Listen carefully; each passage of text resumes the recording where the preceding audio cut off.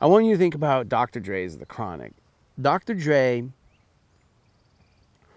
you know, he's really a classic music producer. He knows how to make stuff sound good. Like, his innovation was making stuff sound good.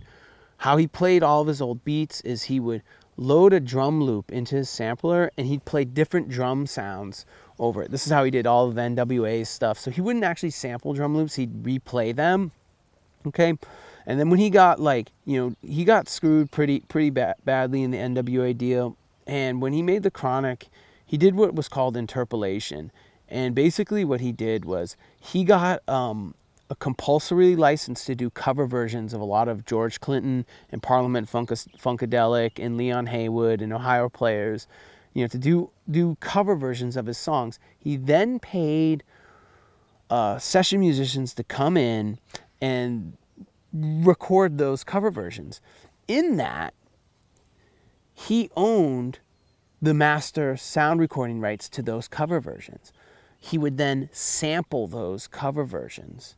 And in that, he would only have to pay, you know, he'd only have to pay a publishing fee and get a mechanical license on the publishing side. He didn't have to get any master use clearance because he owned the masters. So you see what I'm saying? Interpolation is he licensed to do a cover version for the composition and lyrics. He hired session musicians to perform those lyrics and compositions. He then sampled those sound recordings. Those sound recordings, he owned the master rights to those cover versions, and then he just had to pay songwriting or publishing to the authors. So he basically took out the record label and recording artists out of the pay thing. That's kind of what interpolation is. You use small amounts of a whole. You know, another example would be, like, you could think of, like, the Fugees' "Killing Me Softly," where Lauryn Hill, you know, sings parts of Roberta Flack's "Killing Me Softly." So it's when you, like, only sing a little bit or use a little bit of someone's lyrics, but you re-perform them. And you don't do a cover version, you don't change the meaning necessarily, but you re-perform them. That's what Dr. Dre essentially did. It's called interpolation. That will be on the test.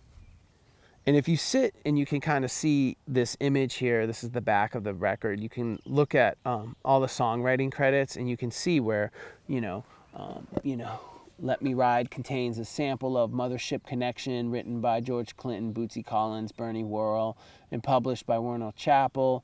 You know, but it says nothing about like the record label, and that's because he interpolated his own recording of that composition.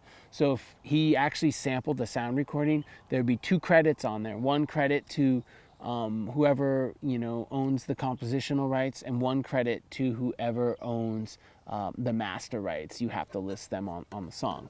So if you can see that close up, you can kind of see what he did there. And some of the other samples list both, you know, the record label and the publishing company.